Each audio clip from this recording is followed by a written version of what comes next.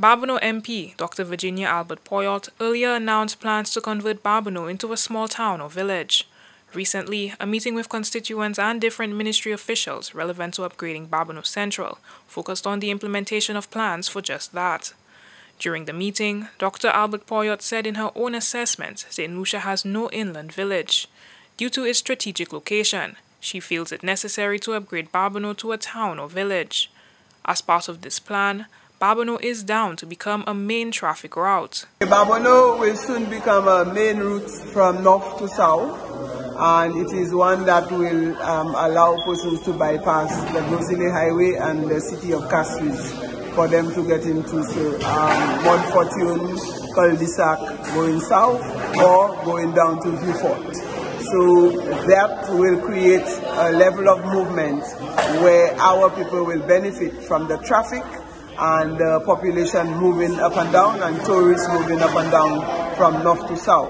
So we want persons to brace up and prepare themselves so that they can offer some services to persons who would traverse that route. Minister Albert-Poyotte says that she has already written to all the different ministries and their permanent secretaries for this project, including the Ministry for Local Government and Housing, which determines towns and villages. Plans also include turning Babonneau into an agro-tourism community by making a link between the already existing farms and the tourism industry. Housing is another item that was discussed.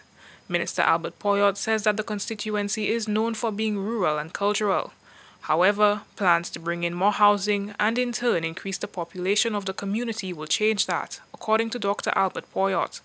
She is hoping that community members embrace the newcomers as the plan is to maximize on the new skills they will bring. The people are excited about the whole idea, and they are also asking that we continue the education program so that the community of Babonneau and the wider environment will understand what do we mean by upgrading Babonneau to a town or village.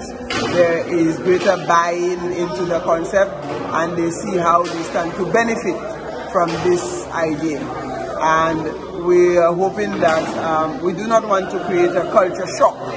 Dr. Virginia Albert-Poyotte says that she has already asked the different ministries to send in some point persons who are connected to some of the initiatives that will be undertaken.